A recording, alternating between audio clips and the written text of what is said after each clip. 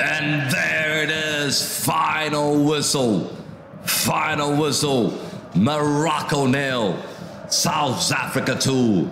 Magompa, 57 minutes in, sensational goal. And Makona, another sensational free kick goal by South Africa. And now Morocco officially are out. They are going home.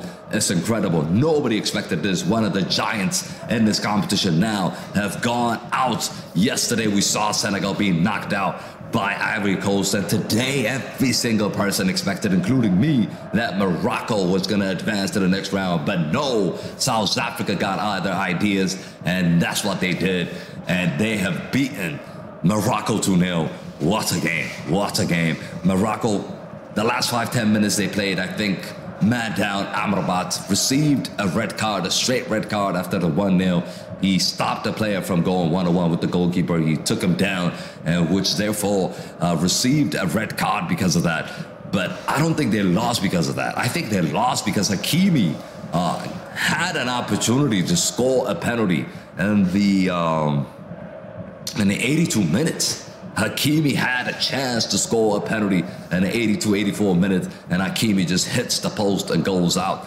That was the biggest moment, I think, in this game. And that was, I think, the defining moment.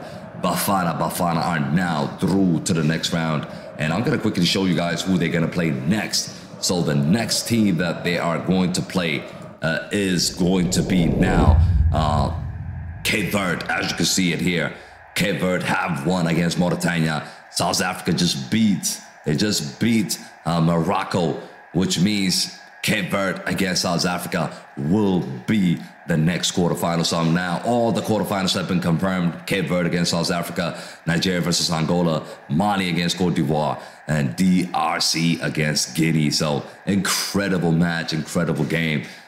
I feel like, who is to stop Bafana Bafana, you know? Who is to stop Bafana Bafana? The fact that they knocked out one of the favorites. You would have to be careful. If you are Nigeria or Angola, you really got to take them seriously now.